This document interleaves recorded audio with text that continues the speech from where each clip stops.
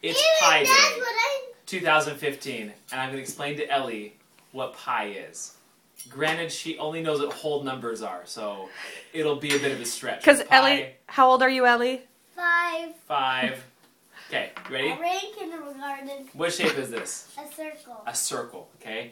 Now I have some, I don't know what this is, twine or whatever. It's plastic wrap for tying up our Japanese garbage. And I cut it so it's about the length of the outside.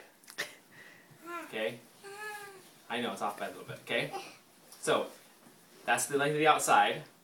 And I'm going to show you that if I go along the middle of it, if you go along the middle, it's called the diameter. Can you say diameter? Diameter. Okay, so there's 1 diameter, and 2 diameters, and 3 diameters, and a little bit more.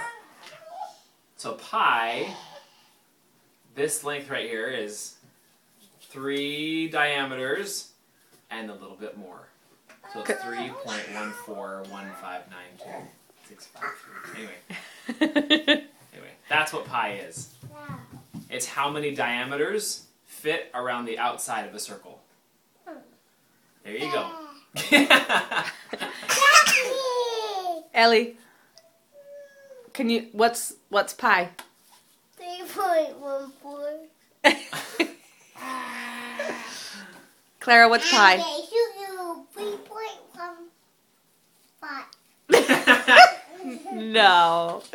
4. Okay. Say Happy Pi Day.